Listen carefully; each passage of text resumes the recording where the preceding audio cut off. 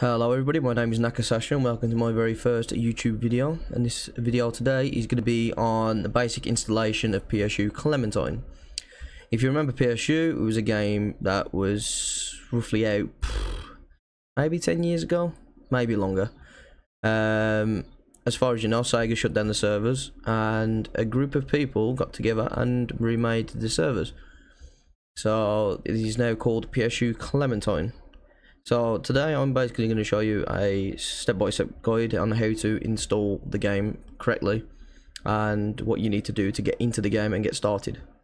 So first thing you want to do is obviously open up your browser, head on over to Google and type in the word PSU space Clementine.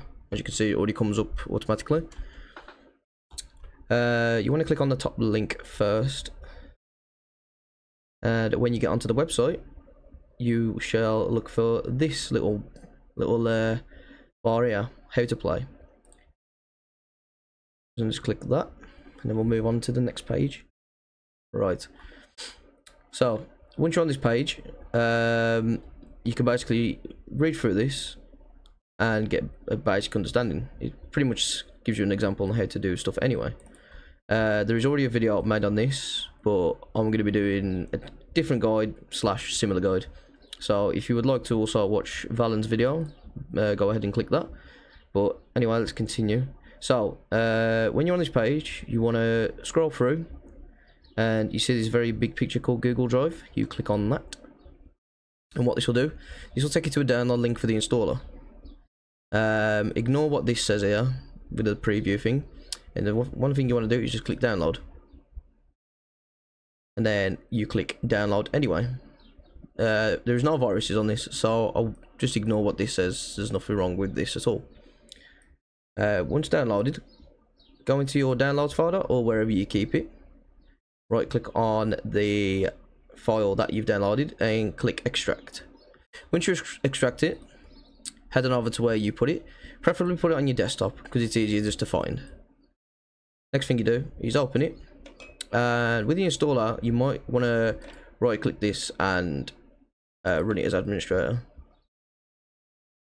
So we'll go through that. I'll go through the process with you all.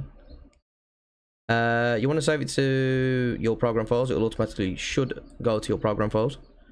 Click on next, and obviously I already exist with this, so basically just follow the step-by-steps with this and it'll just go through automatically. You won't need to change anything, you won't need to do any of that stuff. Right, so once downloaded, you will have this little button right here. What you want to do is with this first is to go to your properties, open the file location, and then right click on the Clem launcher, right click on the properties, or click on the properties, and then run this program as administrator. Have that automatically clicked because it makes things a lot easier. Yes. So now open up PSU Clementine, and what it'll do, it'll bring you to this little lovely front page.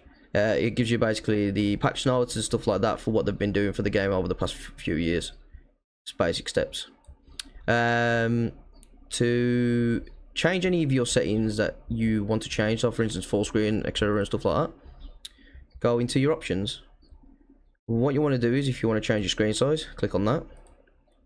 Screen color, leave that at 32-bit. You can decide whether you want to leave this on window mode or not. Depending on what type of PC you're running, you might want to flick through the graphics just to see what's better for you. Sound, you won't need to change anything on. And you have keyboard settings and gamepad settings. I will go through gamepad settings in a separate video on getting an easier way to use it and understand it.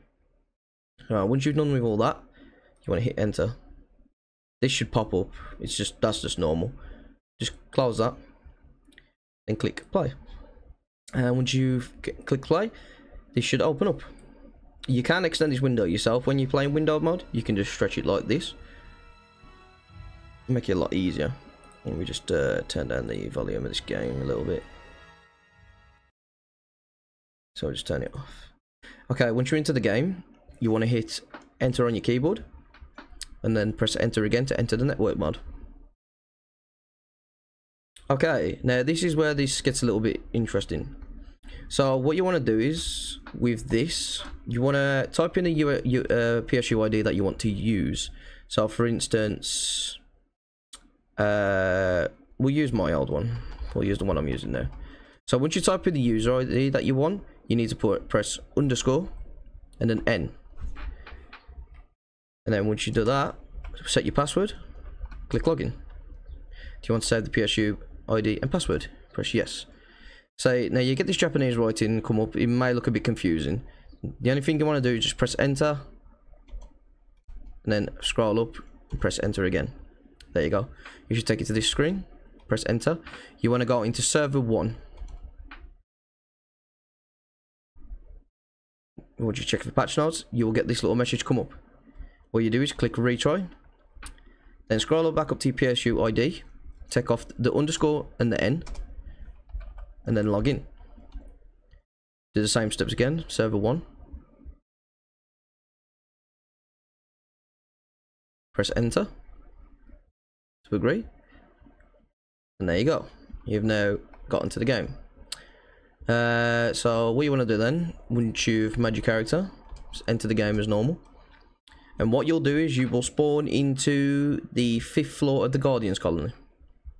That is where you will always spawn. This is where you start, depending on what class you pick. Obviously depends on what attributes and stuff you get. So yeah, so this is just a basic guide on how to get started with PSU Clementine.